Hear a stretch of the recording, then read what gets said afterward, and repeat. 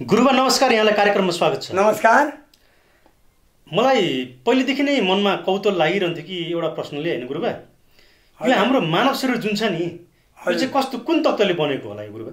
हजुर, ल हजुरको प्रश्न राखेमा हजुरलाई धन्यवाद। मानव शरीरको बारेमा वैदिक सनातन धर्म अन्तर्गत अथवा अहिले प्र्याक्टिकलै हामीले देखाउन सक्ने आकाश, वायु, जल, तेज र पृथ्वी, यो 5 तत्त्वबाट मानिसको शरीरको पहिला संरचना हुन्छ। वास्तवमा वेदान्तमा आफ्नो वास्तव स्वरूपलाई भुलेर अज्ञानमय वास्य मूल कारण आफूलाई बिर्सेपछि अपञ्चीकृत भूत पहिले आफूलाई बिर्सनुको कारणबाट अनादि अज्ञानबाट अपञ्चीकृत भूत भन्ने एउटा वस्तुको आविर्भूत भएको थियो। त्यो हो चिदाकाश, अपञ्चीकृत भूत। त्यसबाट सृष्टि संरक्षणमा सजिलोको लागि मन रूपी विश्वकर्माले 5वटा भूतलाई सङ्कल्प गर्यो। ती 5वटा भूतका नाम हुन्, पहिलो भूतको नाम हो आकाश, यो निराकार आकाश हो, सूक्ष्म भूत। दोस्रो भूतको नाम हो वायु, त्यो पनि प्रष्ट नदेखिने हुनाले सूक्ष्म भूत। तेस्रो आकाश वायुबाट जल, ठुल भूत। चौथो भूतको नाम हो सूर्य, तेज।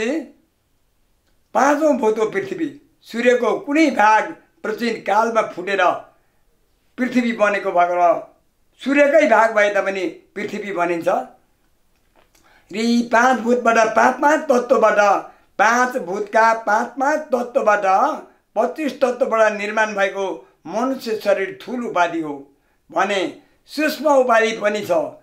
जो स्वप्न देख्न जाइन्छ त्यो शरीर 17 टुक्राद्वारा निर्माण भएको हो। मानिसको ठुल शरीर 25 तत्त्वबाट निर्माण भयो भने मानिसको सूक्ष्म शरीर जो स्वप्न देख्ने शरीर हो त्यो 17 तत्त्वबाट निर्माण भएको छ। र कारण शरीर, कारण आफूलाई नजान्नु, अज्ञान मेवासी मूल कारण शरीर भनिन्छ। जो भुसुक्क निदाउँदा कालानन्दमा हामी प्राप्त हुन्छौँ। यी अवस्था हामीलाई कन्टिन्युज प्रत्येक दिन जाग्रत, स्वप्न, सुसुप्ति नामले 3 अवस्था आइराखेका छन्। मानिस जागिरहन सक्दैन। आफ्नो ब्याट्री चार्ज गर्न जसरी ब्याट्रीवाला पदार्थ जान्छ त्यसै गरी चार्ज गर्न निन्द्रा परिणतमा हुन्छ। निन्द्रा 2 खालको हुन्छ। मनुष्यको निन्द्रा हुन्छ एउटा स्वप्न देखेको, एउटा गाढा निन्द्रामा परेको, जागो पनि छैन, स्वप्न देखेको पनि होइन। त्यसलाई सुसुप्ति अवस्था भनिन्छ। जाग्रत अवस्था भन्नाले अहिले म जस्तो बोल्दै गरेको, हजुरहरू श्रवण गर्दै गरेको अवस्थालाई जाग्रत अवस्था भनिन्छ र स्वप्न देखेको अवस्थालाई स्वप्न अवस्था भनिन्छ। 2 अवस्था भयो, जाग्रत, स्वप्न। फुसुक्क निदाएको अवस्थालाई सुसुप्ति अवस्था भनिन्छ। मानिसको शरीर पनि त्यसै गरी क्रमशः ठुल शरीर आकाश, वायु, जल, तेज, पृथ्वीद्वारा निर्माण भएको छ। त्यसमा आकाशको भाग के हो त? काम, क्रोध, शोक, मोह, भय। मानिसलाई जो कामना हिँड्छ त्यसलाई काम भनिन्छ। जो रिस उठ्छ त्यसलाई क्रोध भन्ने गरिन्छ, क्रोध भन्ने गरिन्छ। शोक भनेको वियोग हुनु हो। मेरो वस्तु अमुक वस्तु थियो, छोरा थियो, छोरी थियो, धन थियो, वियोग भयो, आज छैन, यसलाई शोक भनिन्छ। भने प्राप्त हुँदा मोह पनि भनिन्छ। काम, क्रोध, शोक, मोह। जुन वस्तु थिएन अहिले नयाँ हालमा प्राप्त भएको छ कि मैले शिक्षा प्राप्त गरेको छु, छोरा प्राप्त गरेको छु, पत्नी प्राप्त गरेको छु, घर जमिनहरू वैभव प्राप्त गरेको छु, यी कुरालाई मोह भनिन्छ। भय भनेको त्यसको वियोगमा अर्थात् त्यसको संयोगमा पनि डर हुन सक्छ। किनभने तिमीलाई 5 अरब पैसा पुरस्कार आयो भने पनि त्यहाँ पनि मानिस हार्ट एट्याक हुनसक्छ। के गर्ने, कसो गरी भनेर डराउन सक्छ। त्यो पनि एउटा भयो भने साह्रै नै प्रिय वस्तुको वियोग हुन गयो, साह्रै मौनता हुन गयो, पिर परो अथवा कुनै कुराले आक्रमण भयो, आतंक आयो, आक्रमण भयो, ज्यानलाई जोखिम आयो भने भय भनिन्छ। अनि काम भनेको कामना, इच्छा हुनु, क्रोध भनेको रिस उठ्नु, शोक भनेको कुनै वस्तुको वियोग हुनु, मोह भनेको कुनै पनि वस्तुको संयोग हुनु, काम, क्रोध, शोक, मोह। भय भनेको डर हुनु। काम, क्रोध, शोक, मोह भयो, यो आकाशका भाग भए। पहिला आकाशभूतका यी कुरा भए भने फेरि वायुका 5वटा क्रम छन्। मनुष्यको यही ठुलो शरीरमा अहिले स्पष्ट रूपमा प्र्याक्टिकल देखाउन सकिने कुरा हुने। हजुरलाई इच्छा हुन्छ, कामना हुन्छ, प्रिय श्रोताबिन ध्यान आकर्षण गर्नुहोस्। इच्छा उठ्छ उठ्दैन? इच्छा उठ्छ। अनि डर लाग्छ? त्यही हो भय। कामना उठ्छ? अब त्यही हो काम। क्रोध भनेको रिस उठ्छ उठ्दैन? उठ्छ। काम क्रोध। शोक भनेको हामी वियोगमा पीर मान्छौँ नि, चिन्ता गर्छौँ नि। मोह भनेको हामीहरू यो पनि छ त्यो छ भनेर मक्क पर्छौँ नि, मोहमा डुब्छौँ। यसरी काम क्रोध शोक मोह भयो आकाशका भाग भए भने वायुका भाग त्यसै गरी चलन भनेको हल्लिनु, बलन भनेको तेजमय ताकत हुनु, कुनै कुरा उचाल्नु, धामन भनेको दौडनु, चलन बलन धामन। प्रसारण भनेको हामीले हात गोडा लामा पार्नु अथवा योगा गर्दा जस्तो लामा गोडा बनाइन्छ पसार्नु। आकुचन भनेको खुम्च्याउनु। यो संस्कृत शब्दमा प्रसारण आकुचन भनिएको हो। जस्ताको जस्तो यो हो भाग 5वटा काम वायुको भयो। आकाश र वायु 2 भूतका काम सकिए। अब आकाश वायु जल। जलको भाग हो हाम्रो शरीरमा तरल पदार्थ। त्यसलाई रक्त लाला शुक्र शोणित भनिन्छ। शोणित भनिन्छ। डिमर्स महिलाको भने पुरुषलाई शुक्र भनिन्छ। यी कुराहरू रक्तका तिनी तरल पदार्थभित्र पर्ने पदार्थहरू हुन्। अनि यस्ता रक्त लाला पसिनादेखि लिएर सारा तरल पदार्थ 5 भागमा छन्। के हुन्छन्? रक्त लाला शोणित, शोभेत, बोसो, शुक्र वीर्य, रक्त रगत, लाला रालसिगान। यी 5वटा कुरामा परिणत भएर जलको भाग सकिन्छ भने अब बाँकी रह्यो के? तेजको भाग आयो। आकाश वायु जल। अब तेज। तेज भनेको भोक, तिर्खा, प्यास, निन्द्रा, आलस्य र कान्ति। कान्ति भनेको तेजमय चम्किलो फुर्ती रहनु। निन्द्रा निन्द्रा भइहाल्यो, भोक लाग्नु अनि प्यास लाग्नु। यी भाग सूर्यका हुन्। भगवान सूर्यको ताप पनि छ र प्रकाश पनि छ। आँखाको भाग प्रकाश हो, तातोपन ताप हो। यो दुईटा कुरा सूर्यमा पाइन्छ र हाम्रो शरीरमा पनि पाइन्छ। तर उनका काम चाहिँ भोक, प्यास, निन्द्रा, आलस्य र कान्ति। यी 5 काम सूर्यद्वारा भएको छ। चौथो भूतको काम बताएँ। प्रथम भूतको काम काम क्रोध शोक मोह भयो। द्वितीय भूतको काम हाम्रो चलन बलन प्रसारण र आकुचन। तृतीयको रक्त लाला शुक्र शोणित आदि। चौथोको भोक तिर्खा प्यास निन्द्रा र आलस्य। अब बाँकी रह्यो 5औं भूत पृथ्वी। 5औं भूत भन्नाले पृथ्वीलाई बुझाइन्छ। पृथ्वीको तत्त्व के हो त भन्दाखेरि रक्त मांसु अस्थि भन्नाले हड्डी बुझाइन्छ। रक्त भनेको रगत भइगयो, मासु भन्नाले मासु भयो, नाडी भन्नाले नसा भयो, त्वचा भन्नाले छाला भयो। यति कुराले रगत मासु हड्डी छाला रौँ यहीबाट हाम्रो शरीर निर्माण भएको थुल 2टा खम्बा 2टा पखेटा यहाँ भइराखेको जो हाम्रो शरीर थुल शरीर हो यो पञ्चमहाभूतको 25 तत्त्वबाट निर्मित हो भने अब गइयो जाइदैछ सूक्ष्म उपाधिमा। 5वटा ज्ञानेन्द्रिय आँखा, कान, जिब्रो स्वाद लिनको लागि, छाला अनि नाक जस्तो 6 प्रकारको रस स्वाद लिने जिब्रोलाई ज्ञानेन्द्रिय भनिन्छ भने रूपलाई आँखा भनिन्छ, शब्दलाई कान भनिन्छ, घ्राणा वासना निलेलाई नाक भनिन्छ भने छोएर तातो चिसो थाहा पाइने चिजलाई पर्स भनिन्छ, छाला भनिन्छ। यति कुरा यी 5वटा कुराहरू हाम्रा पृथ्वीका भाग हुन्। यी 5 भूत पृथ्वीका भाग सहित 5 भूतबाट बनेको निर्माण शरीर सकियो भने अब 5 भूतका सकियो भने अब हामी के गर्ने? सूक्ष्म शरीर चाहिँ ज्ञान इन्द्रिय 5वटा अनि क्रम इन्द्रिय 5वटा। क्रम इन्द्रिय केलाई भनिन्छ?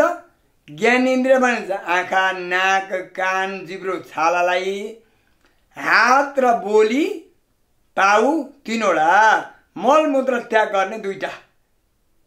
यी इन्द्रियहरूलाई क्रम इन्द्रिय भनिन्छ। भने कानलाई काम बनाउँछ कसले? मुखले। मुखले बोलेर त कानले सुन्ने हो नि, सुनेर नै बोल्ने हो। त्यसो भए कानले पहिला सुन्छ बच्चाले, आमा भनेको सुन्ने भएको हुनाले बच्चाले आमा भन्छ, दिदी सुनेर।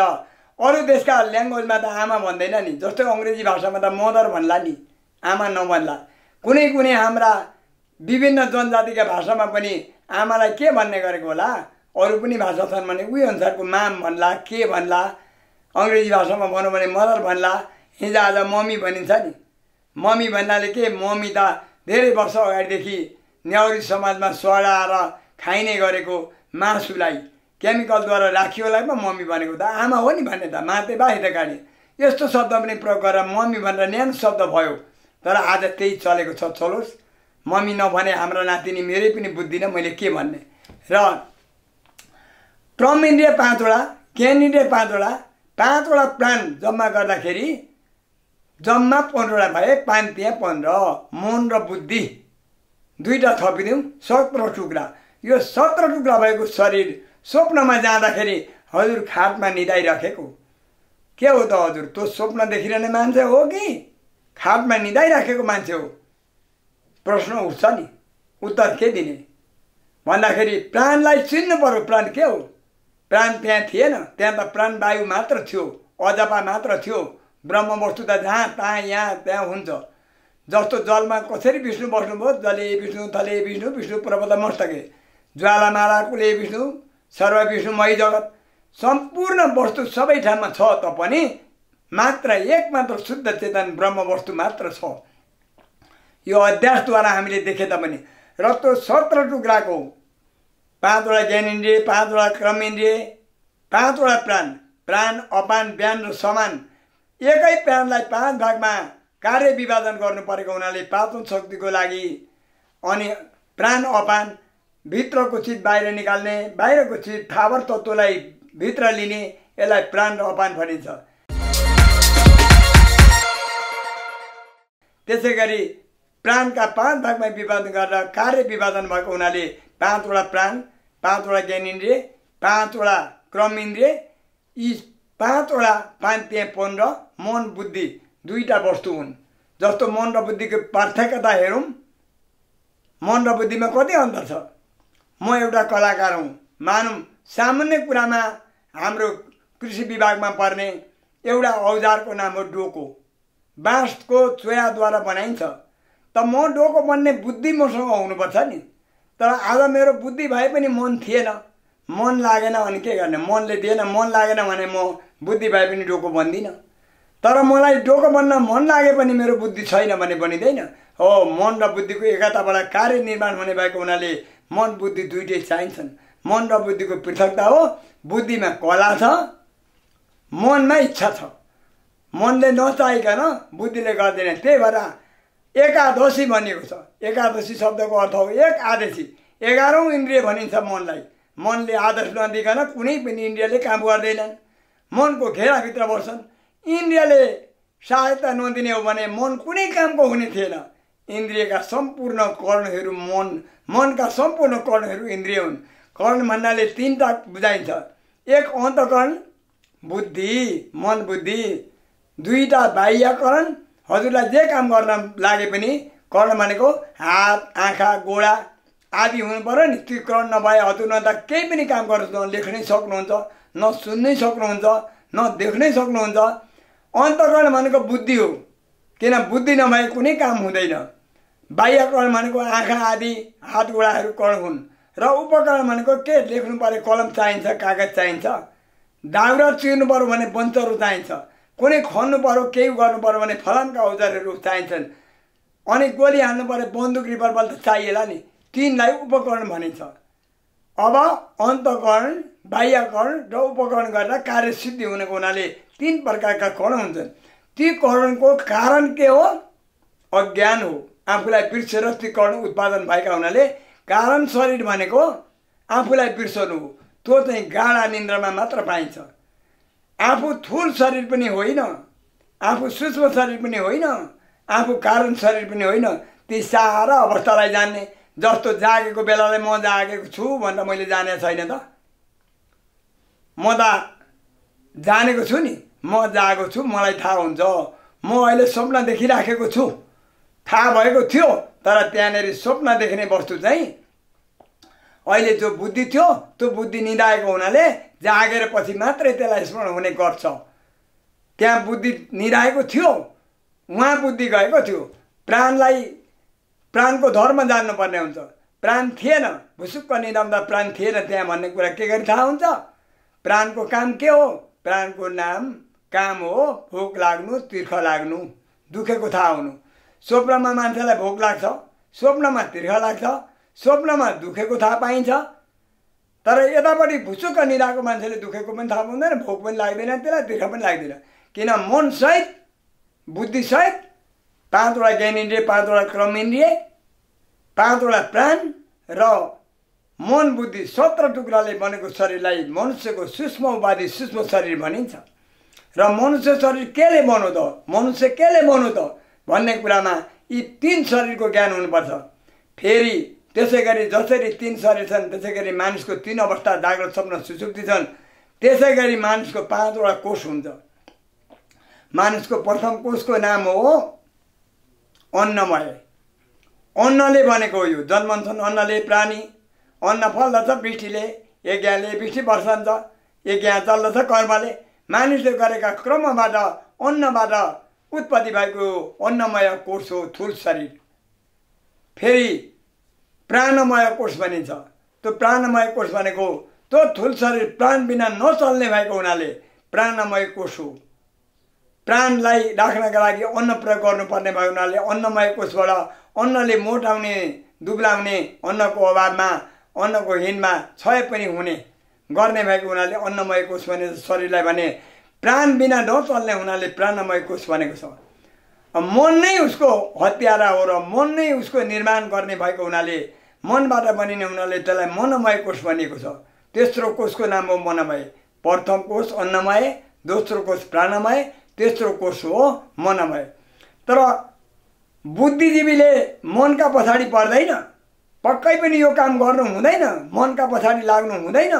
मनले मलाई खतरामा लगिराखेको छ, गर्नु नहुने काम गर्न लागिराखेको छ, बोल्नु नहुने कुरा बोल्न लागेको छ भन्ने विधानको विज्ञानमय बुद्धिले त्यसलाई विज्ञानमय कोष भन्छन्। बुद्धिले मनलाई कन्ट्रोल गराउन सक्छ। मनको स्वामी बुद्धि हो या पति हो, मालिक, हाकिम भनौँ न। अनि मनको पनि मालिक अर्को छ, अहङ्कार। अहङ्कार उठेपछि बुद्धिको पनि मालिक अर्को छ, अहङ्कार। बुद्धिको स्वामीलाई अहङ्कार भनिन्छ। अहङ्कार भनेको सबै ठाउँमा म यो गर्छु भन्ने दृढ गरेर निर्माण छाप लगाउने। हेर्नु न, कुनै पनि कार्यालयमा सिग्नेचर गरेपछि पनि कार्यालयको छाप चाहिन्छ नि। जस्तो नेपाल सरकारको भनौँ, बाहिर सरकारको भनौँ, छाप चाहिन्छ। त्यो छाप चाहिँ अहङ्कारले लाउनुपर्छ। त्यो अहङ्कार छाप लाउने अहङ्कारलाई स्वामित्व भनिन्छ। अब त्यो अहङ्कार केबाट बन्यो त? नजान्नबाट बनेको, आफ्नो स्वरूप बिर्सनबाट बनेको ठुलो अहङ्कार भएको हुनाले त्यही अहङ्कारलाई साक्षी भनिन्छ, ईश्वर भनिन्छ। त्यही अहङ्कारलाई सूक्ष्म शरीर भनिन्छ। त्यही अहङ्कारलाई अरू पनि धेरै उपाधि भनिन्छ। त्यसलाई सूक्ष्म शरीर भनिन्छ, साक्षी भनिन्छ, ईश्वर भनिन्छ। त्यही अहङ्कार हो। त्यो अहङ्कार मायावी अहङ्कारबाट यो जम्मा बनेको। त्यसको स्वामी हो अविद्या। अविद्या भनेको मैले केही पनि जान्दिनँ। अब म जान्दिनँ भन्नलाई जान्नु परेन। आज म केही पनि जान्दिनँ भन्नलाई, नजान्नलाई जान्नलाई अस्तिपद भनिन्छ। र मनुष्य शरीर, खास गरी मनुष्य शरीर किन बनेको भन्ने प्रश्न होइन। यो केले बनेको भनेको पञ्चमहाभूतको विकारबाट बनेको यो शरीर हो। यो शरीर नष्ट कहिले हुन्छ त? यो शरीर केबाट बन्यो भन्ने प्रश्नको पनि म उत्तर यहाँ दिन्छु। यो शरीर ज्ञान भएपछि नष्ट हुन्छ। वास्तवमा आफू शरीर, इन्द्रिय, देह, प्राण केही पनि होइन। आफू शुद्ध चेतन। यो जान्ने बित्तिकै अहिले नै जीवन मुक्त भइहाल्यो हो। त्यो मायावी शरीर प्रारब्धसम्म रहन्छ। 100 वर्ष अगाडि थिएन। कतिसम्म प्रमाणित हुन्छ? ज्योतिषीहरूले भूकम्प आउँछ भने जस्तो होइन। यो हो 100 वर्ष अघि थिएन र 100 वर्ष पछि रहँदैन। शरीर कस्तो हो त भन्दा पानीमा फोका उठे जस्तो। चेतन कस्तो हो त? पानी जस्तो। पानीमा फोका उठे पनि, छाल आए पनि, तरङ्ग भए पनि, सुनमा गहना बने पनि वास्तव सुन हो। तिलहरीलाई सुन बनाउँदाखेरि केही गर्नु पर्दैन, तर सुनलाई तिलहरी बनाउँदा बुटा भर्नुपर्छ। जस्तो मानिसलाई मानिस बनाउनु के शरीर हो त? मानिस हो चेतना। मानिसको जरा हुन्छ टाउकोमा, बोट बिरुवाहरूको जरा हुन्छ, अथवा प्राणी मात्रको जरा हुन्छ टाउकोमा। बेद पत्ता उँधो हाँगा उँभोतिर जरा हुने, आशो त नित्य जो जान्दा उही हो बेदा बुझ्ने। जरा काटेको बुढाहरू कुनै पनि बाँचेको देखिँदैन, टाउको काटेको बुढा पलाएको देखिन्छ कुनै पनि खाबर तत्त्वमा, तर जङ्गम तत्त्वमा टाउको नभएको कुनै प्राणी छैन। मानिस होइन कि टाउको छिनालेपछि कुनै पनि प्राणी जीवित रहन सक्दैन। मानिसको टाउको काटेको मान्छे देख्नु भएको छ? दुईटै हात, दुईटै गोडा, कम्बर मुनि दुईटै गोडा, हात कुमदेखि नि एक्सिडेन्ट भएर अथवा केही गरेर निरस्त भएका मानिसहरू जिउँदै छन्। अनि उसको शुक्रकीट पनि छ, उसबाट सन्तान उत्पादन हुने तत्त्व पनि छ। अब के गोडा नभएको, हात नभएको मानिसको बच्चा हात गोडा नभएको हुन्छ र? कृत्रिमबाट कटिएको हो नि। तर टाउको नभएको मानिसको कुनै चिज पनि रहँदैन र टाउको बेदापत्ता उँधो हाँगा उँभोतिर जरा हुने, आसो त नित्य जो जान्ला, यही हो बेदा बुझ्ने। हस् त अलि लामो गएकोमा यहाँहरूलाई धन्यवाद। यहाँहरूको अमूल्य समय मैले लिइदिएकोमा यहाँहरूलाई म धन्यवाद दिँदै यी दुई शब्द म यहीँ राख्छु।